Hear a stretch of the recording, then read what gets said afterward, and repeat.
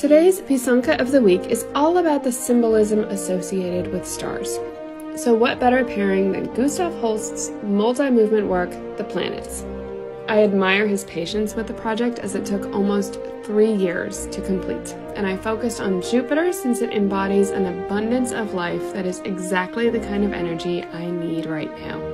The theme you hear is a broad sweeping melody in the middle of the movement that is half the speed of the opening tempo. It's a good reminder to slow down, inhale, and be patient with your goals.